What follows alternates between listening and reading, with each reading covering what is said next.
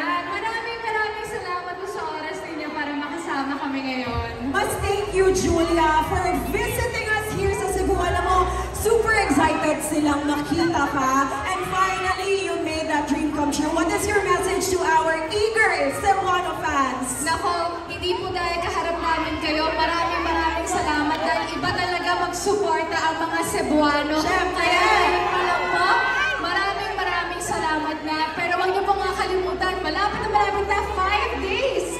October 18 po yan, 5 Breakups and a Romance. Right. Alam mo, when we saw the trailer, ako personally, I would have to say that this is one of the best actings that you've portrayed in your entire career. Can you tell us about the different experience that you've had in playing this role?